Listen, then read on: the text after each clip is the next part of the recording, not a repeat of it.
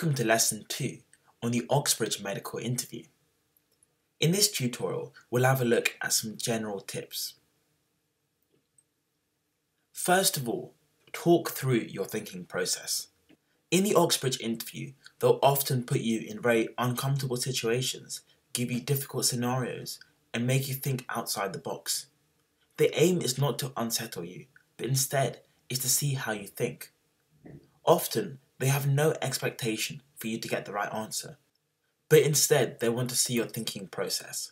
So therefore, explain your reasoning, think out loud. Here's an example.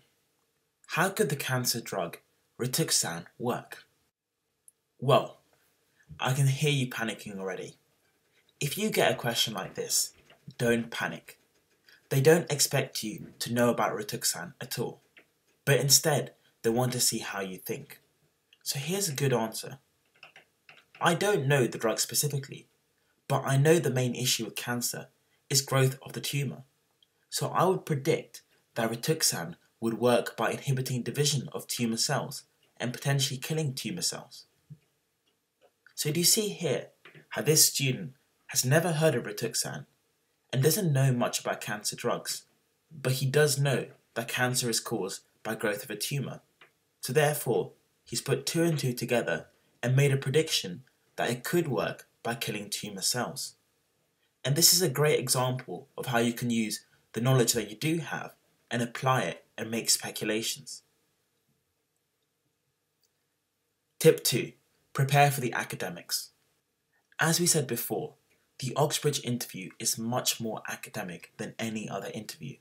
So therefore, it's good to go through different common diseases and understand how they work. Also, go over your A-level content again. Here's an example. How does type 1 diabetes work? Diabetes occurs due to insufficient production of insulin in response to increased glucose. Type 1 is caused by autoimmune destruction of insulin-producing beta cells.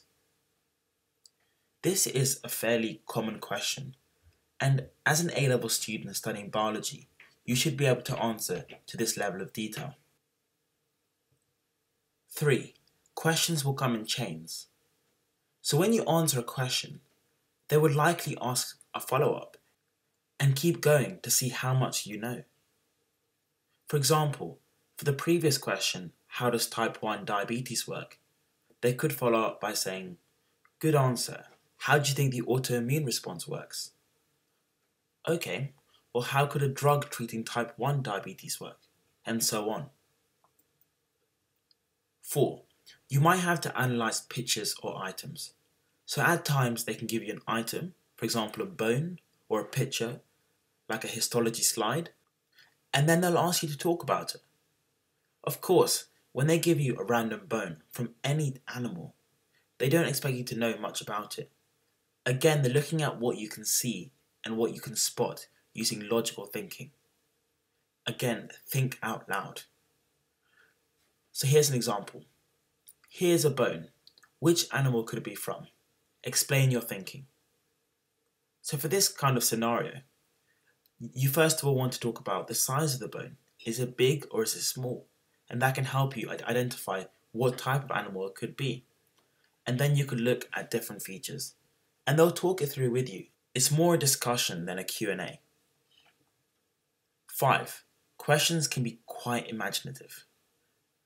The questions are designed to get you to think outside the box. So therefore, they can really put you into very uncomfortable and unsettling situations. Here are some example questions.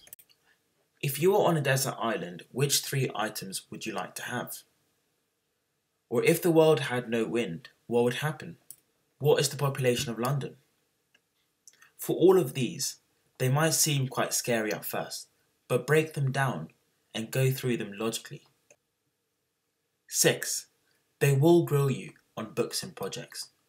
If you've mentioned a book, for example, in your personal statement, they'll ask you to talk about it in much more greater detail than another interview. So for example, they might ask you about the book. You could talk for a good 30 seconds to 1 minute, but then they'll ask follow-up questions. For example, explain to me The Weakest Argument in How Doctors Think, the book you mentioned in your personal statement. Or, you have done a research project on dementia. What is the tau protein? Thank you for watching this tutorial on the Oxbridge interview. Thank you for watching this free tutorial from Medic Mind.